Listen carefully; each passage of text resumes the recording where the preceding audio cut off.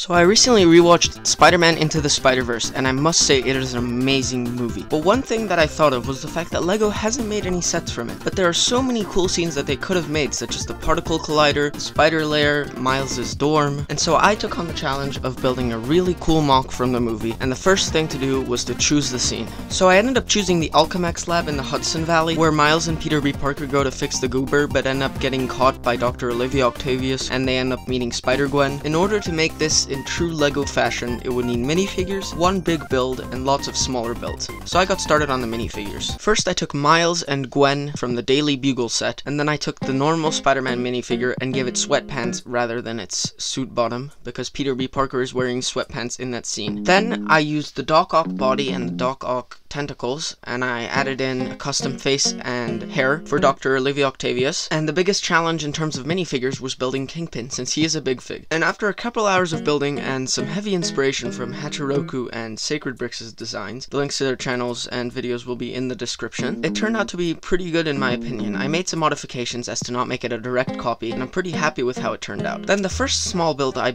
made was the computer that Miles ends up taking with him because he didn't have any time to retrieve the data he needed to retrieve. Then I got to building the main part of the mock, which is the Alchemax lab itself. My idea for it was to make it about 2 floors with a modern style and lots of big windows, and I think it turned out pretty cool. After that, for the smaller builds, I wanted to have these little patches of terrain with trees because they do swing through trees, and so I built 3 patches of terrain, one without any trees, one with 2 trees, and one with only 1 tree. Then all that was left was to place the minifigures and position the terrains where I wanted it in respect to the build itself, and then it was done. So first up, we have the terrain patches, which have some nice nougat detailing and some nice patches of grass, and I have some trees which I think look really nice with some webs hanging from it, and all of the minifigures posed in some really cool positions. For the Alchemax lab, the walls have a little bit of texturing using headlight bricks, but not too much because it is modern. There's lots of these big glass windows made using the Daily Bugle panes, since the Daily Bugle comes with like over 200 of them. There's these glass double doors, and inside is this office area with 2 desks, a kitchen area, and a water cooler, and I think that looks really cool. And for the second floor, I went with this balcony where Kingpin is standing, and there's a nice gray and tan pattern on the floor to add some color, and the wall is actually slanted to add to the modern design of it, and I think overall it looks really cool. There's some antenna on the roof since it is a lab after all, and I think overall this mock turned out really cool, and I